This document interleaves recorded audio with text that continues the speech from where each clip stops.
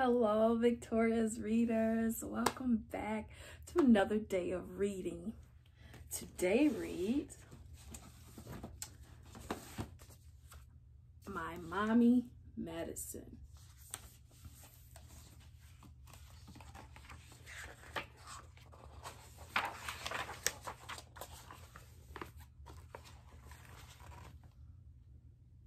Whenever I am sick or just feel kind of gloomy or sad, I can always count on my mommy medicine.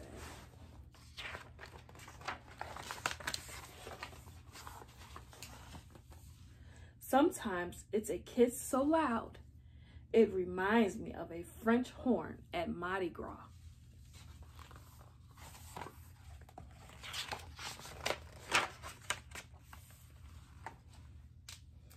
Or a hug so warm and tight, it feels like wearing my toasty pajamas on a cool, cool night. Sometimes it's a cuddly nose rub or a massage that tickles, or a mental back rub or minty, it fills up my whole room.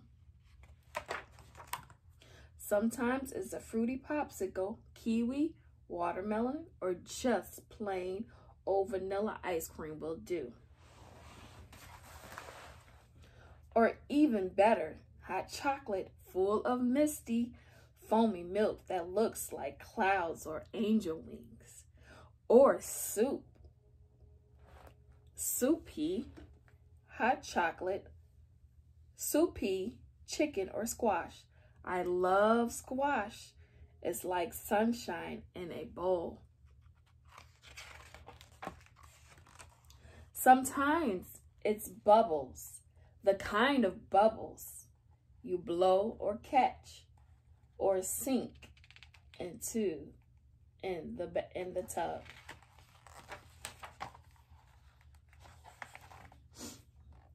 Sometimes it's a card game, Uno or Crazy Eights, or maybe chess or dominoes.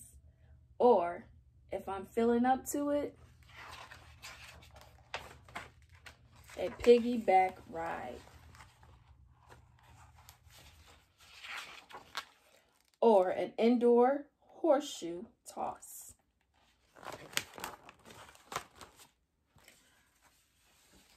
Sometimes it's a whispered prayer just before nodding off at nap time.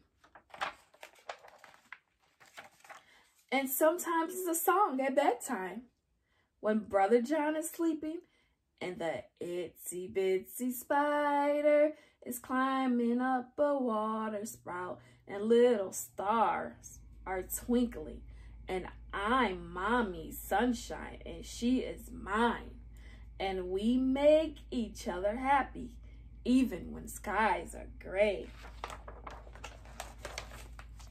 Sometimes it's a silly dance we make up ourselves, a dance that works even if you have to stay in bed.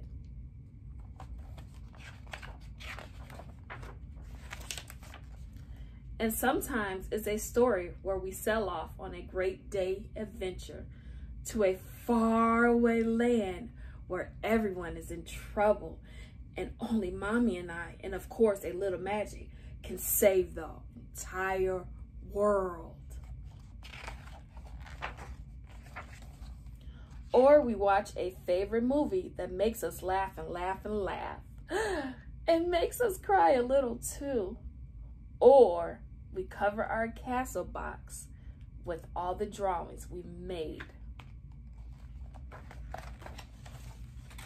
And sometimes it's just plain old sitting up, Mommy and me, propped up against my favorite pillow while watching my ceiling glow and the dark stars flicker, making our own sky. Sometimes it's even actual medicine, which might taste yummy or yucky.